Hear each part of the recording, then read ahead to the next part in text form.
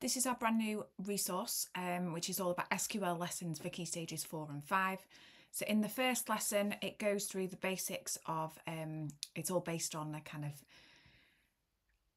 murder mystery style kind of solving a case. So this case, we've got the case of the stolen phone, we've got some information, and we've got to use that information to work out who it is. So it then goes into how we store data and goes through the basics of databases. And then it goes into SQL. So it starts with the select statement and the different sections within that, gives some examples, and then gets the students to have a go at that. So the students get a key vocabulary sheet in case they need to refer to those. There's a full lesson plan that tells you everything that you need, how it fits into the curriculum, and breaks everything down to make it nice and easy. On the worksheet, it's got the first case there about the stolen phone, and then the next one all about, so challenge 1, all about the theft at Moorcroft Manor, and some information there that students need to work out. Goes through the answer to the task, and then starts talking about the next section within the select statement, which is order by, so that you can put the sections in order. Goes through an example, and again gives the students another challenge, this time for the case of the missing money. Goes through the answer for that one, then talks about the use of the asterisk within SQL, using some of the other operators, and then goes through challenge 3, and again the answer. Goes through OR and the operators again for that, challenge 4 and the answer, and there is also an extension activity for cases 4 and 5 on that worksheet as well. All of the answers are provided, and it will give you the screenshots from the database to show those as well. And then the last bit is the Parsons problem, so the students have to reorder the code to put it into the right order.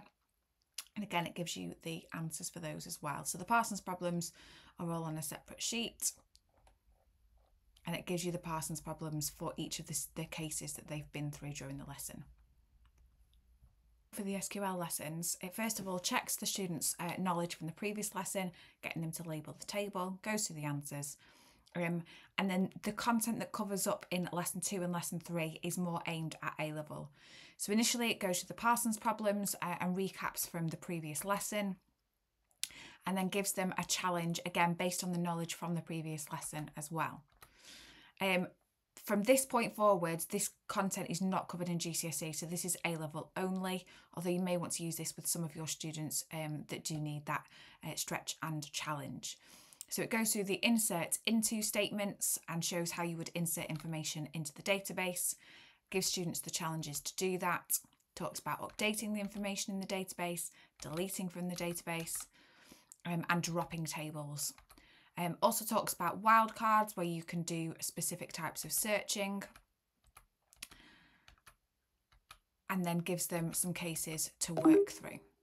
So again, just like the previous lesson, you do get the key vocabulary sheet, the worksheet that has all of the different cases on that the students are going to do, along with the extension activities.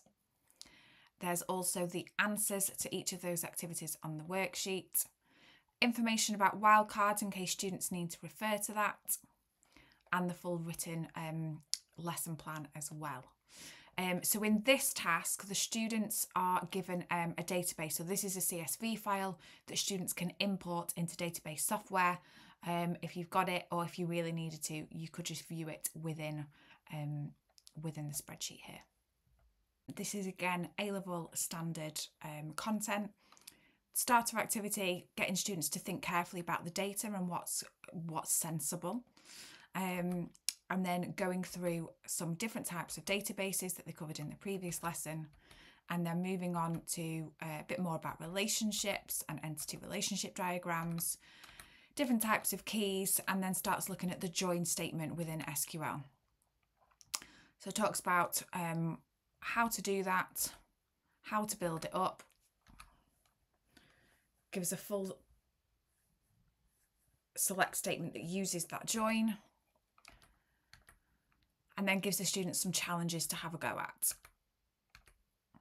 So after the challenges, there's a quiz at the end just to check for their assessment.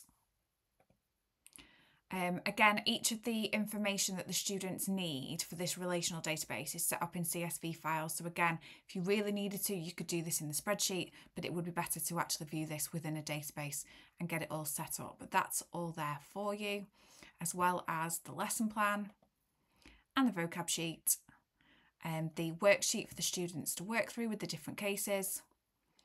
Some worked examples so that the students can see how you comment in SQL, what kind of SQL statements you might write, which is all annotated so that they can see that in. And then goes through some more worked examples so that the students can see for each of these. As well as just giving the actual answers, it shows them how to build that up. So again, the answers are on here, as well as the worked example sheet.